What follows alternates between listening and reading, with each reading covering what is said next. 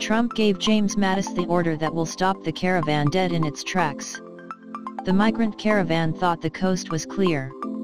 Nearly 6,000 migrants had amassed at the border in preparation of an invasion. But then Donald Trump gave the order that stopped the caravan dead in its tracks. Donald Trump authorizes military to defend against violent migrants. Americans were horrified by a video from Mexico that showed violent migrants in the caravan running roughshod over Mexican law enforcement and military. Thugs throwing rocks, bottles, and Molotov cocktail bombs had stormed through barriers on their way to the U.S. southern border. Donald Trump was not about to allow a repeat of that debacle.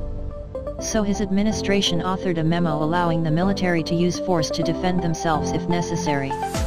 The White House memo revealed the caravan may prompt incidents of violence and disorder that could threaten U.S.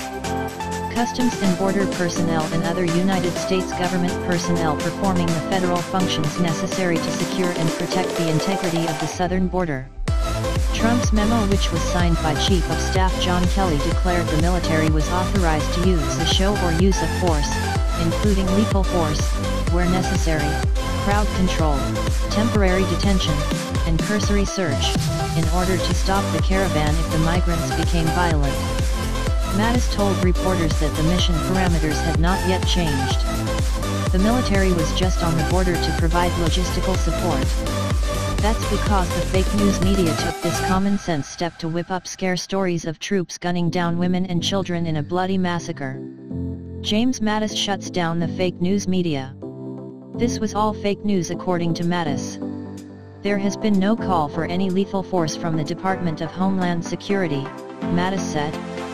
We don't have guns in their hands right now other than a couple of non-commissioned officers who at any point are armed for force protection.